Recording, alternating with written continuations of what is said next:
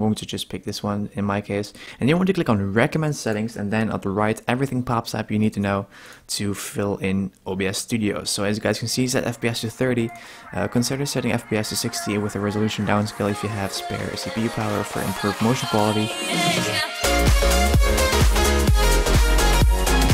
What's happening, guys? My name is Alex and welcome to this new OBS tutorial, and in this video I'm going to show you guys the best streaming settings so you can stream on the best quality possible. And as you guys can see, no face cam today because dude, I'm not gonna like put a face cam right now because I look like a zombie. I have been editing with a friend like all night, like didn't sleep at all, so I'm just going to keep the face cam off. And in this video, guys, I'm going to use only audio. So what I want to do now is I'm going to show you guys the best streaming settings for OBS Studio. So the first thing I want to do is going to go over to the file, as always, right there, file. Then you want to go over to settings, and it also works like a little bit the same as like the regular OBS. You just want to go to stream, and of course right here you want to just keep it on streaming services, of course, and then here you can choose where you want to stream. Do you want to stream on Twitch? Do you want to stream on YouTube? Even freaking Facebook? The two primary ones are probably Twitch and YouTube, so I'm going to pick Twitch for this one.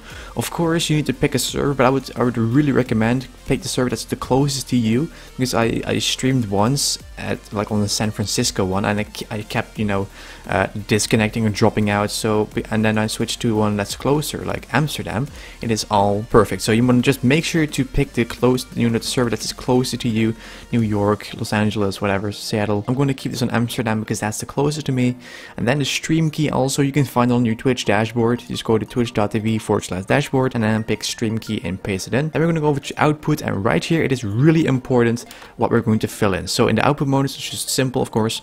And the video bitrate is going to decide what the quality is. So in order to get, you know, the proper bitrate settings, is you want to go over to, you want to do a speed test first. So let's go ahead and do a quick speed test real quick. Okay, so of course I'm going to blur my IP right there.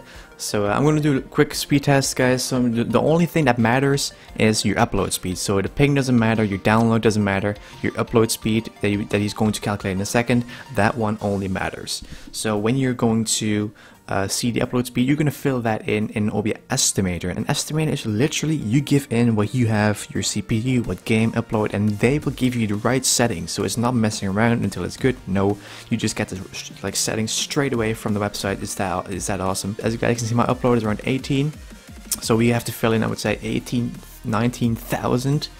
But I'll come back to that in a second. So as you guys can see, my upload is 19.25, and what you want to do right now is you want to open up a new tab in your browser, and you want to go to the link. Also, I'll leave the link in the description, and right here you want to fill in what you have. So you want to, as you guys can see, you want to fill in what kind of CPU you have, of course. So I have like an i7, so it's probably like iCore i7 2nd gen or above, so I'm going to pick this one. In my case, the graphics card, what I have is I have a AMD Radeon R9 255. So as you guys can see, the AMD Radeon R9 right there, and I have R9 255, so R9 or higher. Then here you can choose what kind of game you're going to stream, of course. So let's say like you want to pick like medium motion for Minecraft and everything, but if you're going to play like really heavy games like Battlefield or Call of Duty Black Ops 3 or anything, you would just pick high motion, of course, this one. And right here it says how fast is your upload speed, and you don't want to fill in 19.25 like it said on the website. No, you want to just type in my case it is 19,250. So let's say if your upload speed is 2.6, you're going to fill in 2,600. If your upload speed is I would say 3.2, you're going to fill in 3,200. If your upload speed is like 1.2, you're going to fill in 1,200. And let's say like an average, I would say upload speed is, let's say we're going to pick upload speed let's pick like 3,500.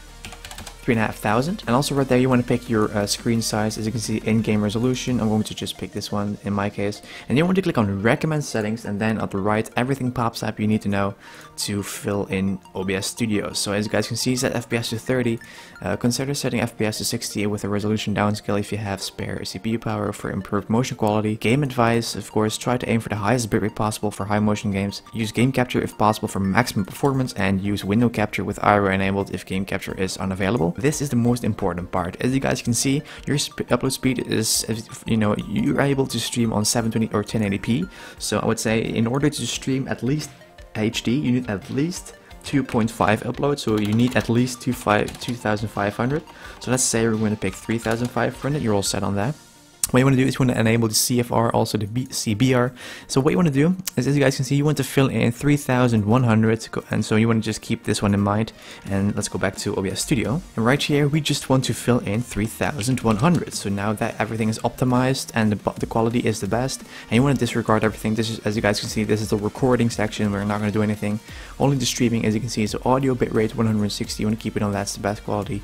And I would say for audio, make sure you pick the right speakers and also your microphone. I have like a Logitech webcam, but I'm going to pick my Samsung CO1 Pro mic. Then you want to go to video, like you know your quality. You can put this one to 60 if you want 60 FPS.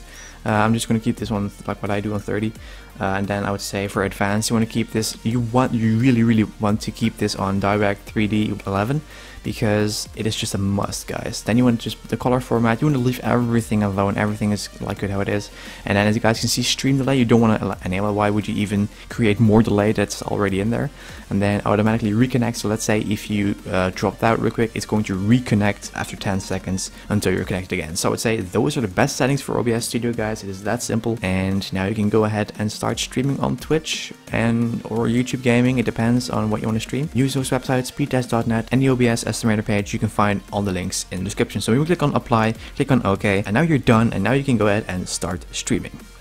So that's what some of this, guys. That's it for this OBS tutorial. I really hope you guys enjoyed this video. Make sure to smash the like button down below for more videos. And don't worry, guys, next week on Tuesday, I'll be back with just a regular face cam. Don't worry. So thanks again for liking and commenting on the video. I hope to see you guys tomorrow for a Sony Vegas tutorial. As always, thank you guys for watching, and I hope to see you guys tomorrow. JustAlexHalford.